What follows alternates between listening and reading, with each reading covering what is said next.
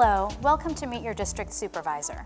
I'm Nona Melkonian, and we're here with Supervisor and Board President David Chu from District 3. Supervisor Chu was elected to the board in November of 2008 and has served as board president since January 2009. We're going to get to know him and talk about the toughest issues facing the city. Welcome, Supervisor, and thanks for joining us today. Thanks, Nona. So tell us a little about your background, where you grew up and went to school, and the kind of jobs you've worked.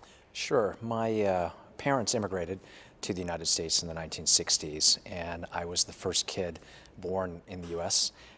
And what motivated you to get involved in politics? Before I ran for office, I worked in San Francisco as a criminal prosecutor and as a civil rights attorney, and really got to understand how much of a beacon to the rest of the world as San Francisco is for social justice. Are there any other issues that concern you that we haven't discussed, or any other interests that you plan to concentrate on throughout your term as supervisor?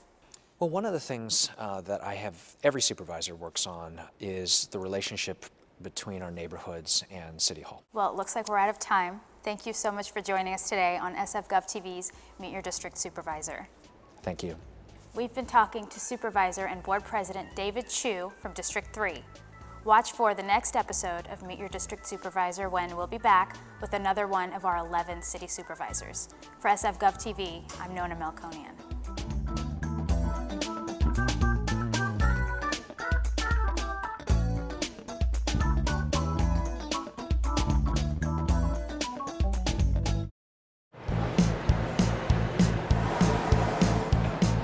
You probably think you know all about the Exploratorium. You came here as a kid, or you brought your nephew here when he was visiting San Francisco. But have you ever been to the Exploratorium after dark? Did you even know there was a monthly party called After Dark? At After Dark, science mixes with culture, and adults mix with other adults, and there's no kids allowed. And every month there's a different theme to the party. This is actually the most common rock on the surface of the Earth. The interesting thing is that most of this rock is covered over by the ocean, so you don't see it. I'm here with Eric Muller, who just did a really cool presentation on plate tectonics. Eric, tell us a little about what we just saw. So we just wrapped up a little section of a lesson on plate tectonics here at the Exploratorium in the Webcast Theater. I have been having so much fun here tonight. I got my scissors tattoo, but before we go, I'd like to thank Melissa Alexander for having us here tonight. Melissa, how did you know San Francisco needed a night like tonight? Well, thank you so much for coming, and I guess I would say that everybody that lives in San Francisco loves the Exploratorium. We're reluctant to push the kids out of the way during the day, so I knew that we needed to create one evening a month just for the rest of us to have a good time, the adults. There you go. Well, Melissa, thanks again, and thank you for watching Culture Wire on SF Gov TV.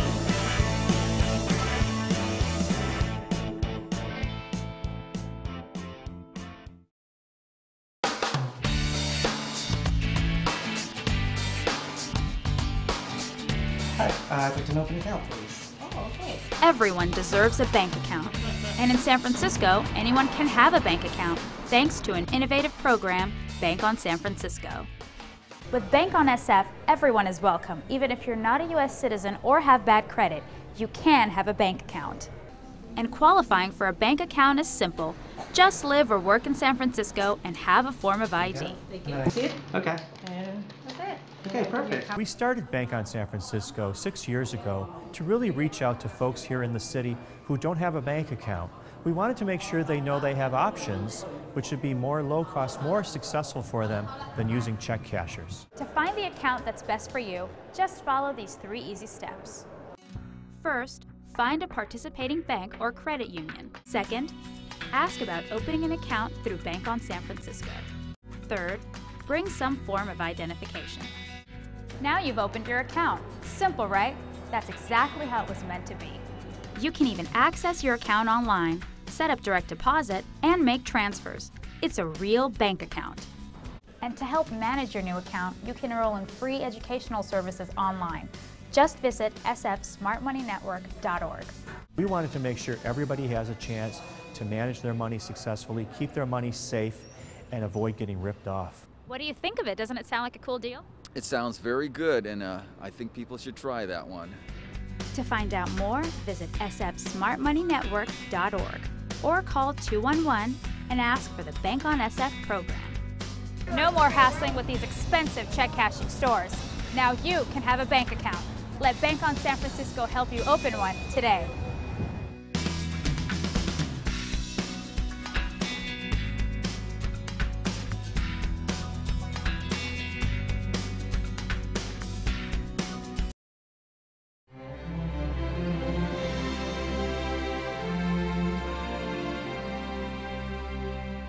Exactly 100 years ago, women were first allowed to vote in California. But the battle for women's voting rights, or women's suffrage as it's often called, was not an easy one. It took more than 70 years. It all began in 1840 when 2 women were barred from attending an anti-slavery convention in Europe. This prompted them to hold a women's convention in Seneca Falls, New York. At the time, women were banned from inheriting property, serving on juries, signing contracts, and voting in elections. Suffrage leaders like Elizabeth Cady Stanton and Susan B. Anthony dedicated their lives to reform and campaigned vigorously for women's rights.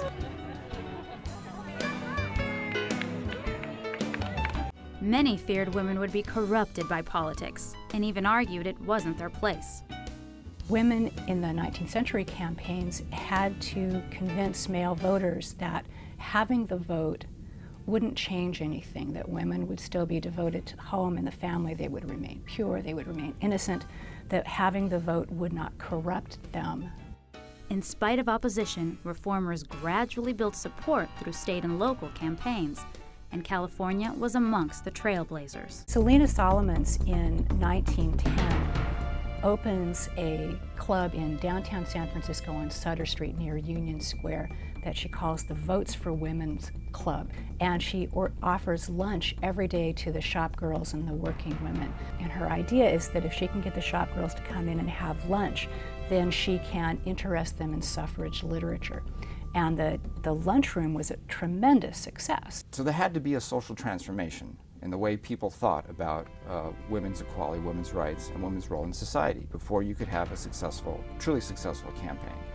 And what happened with women's clubs is they began to build a base of support for that, that transformation, that social transformation. They pushed the boundaries of what was possible for them outward, and they began to engage in civic and public work.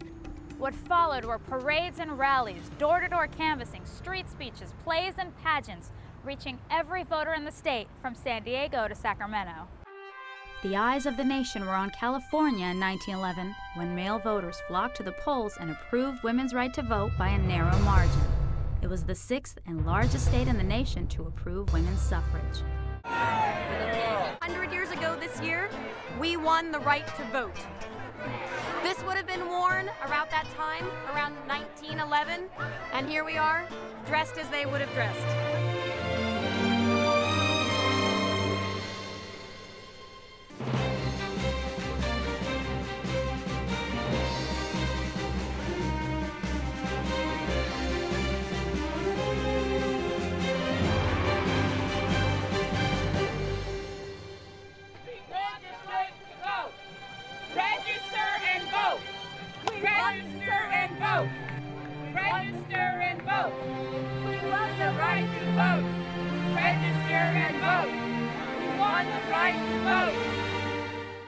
So whether you're marching for a cause or voting in the next election, make your voice heard and vote.